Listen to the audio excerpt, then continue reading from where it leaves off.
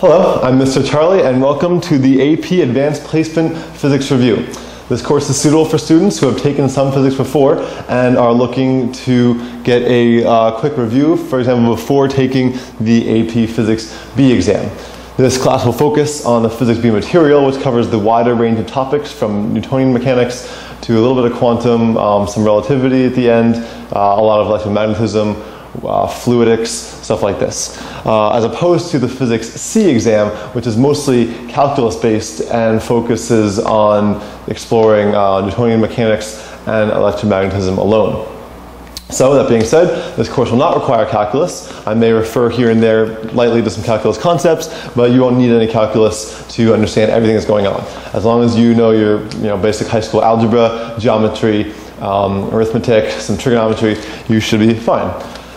This course will also be suitable for students who have taken some physics before, because we're going to go pretty fast and talk about rigorous mathematical concepts and fundamentals rather than trying to pick apart every problem. I'm not going to do how far does the ball fall in 3 seconds. I'm going to assume that you've done stuff like that before and talk more about the general mathematical basis behind it and practice doing some of the harder AP problems.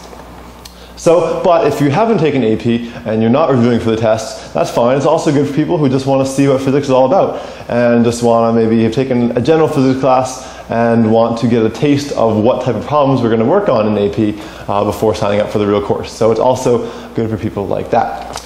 As I said, I'm Mr. Charlie. I just graduated from Brown University in Providence, Rhode Island.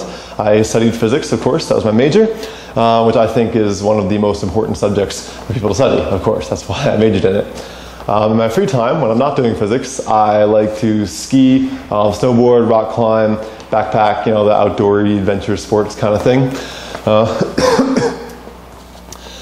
And before I get started, I also wanted to say a little bit about why I think physics is so important and why I think everybody should study physics, and certainly why I chose to study physics. I think that physics adds a number of layers of complexity and beauty and elegance to the way we experience the world around us. That's the short answer. Basically, I think people walk around their everyday lives not really thinking much about what they interact with and how things work. And physics is the study of how things work, things being matter on one hand and energy on the other. For example, I look at this blackboard and I can appreciate this on a number of levels, not just the functional level. I don't just see it as a flat object hanging here for me to write on. I see that too, but I also see that there are forces acting on each part of this here. There are forces pulling down on the screws, and then the screw pulls back up with a reaction force, according to Newton's third law of motion. And there are torques pulling down this way and torques pulling down this way. They want to make the board spin, and all of these torques and all of these forces are perfectly balanced to keep it in static equilibrium and keep it from falling down or spinning or anything like that. In addition to the mechanical level, I also can appreciate it on more of a quantum molecular level. I know that it's made up of atoms, and that the atom is mostly space. So, I'm mostly space, it's mostly space. Why can't I just pass through it? Well, I also know that I can't pass through it because of the very strong electrostatic repulsion. I am composed of charged particles, namely electrons.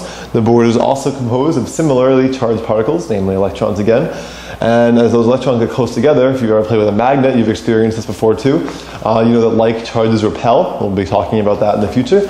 And as I get close to the board repels me. So the solid feeling that I experience is really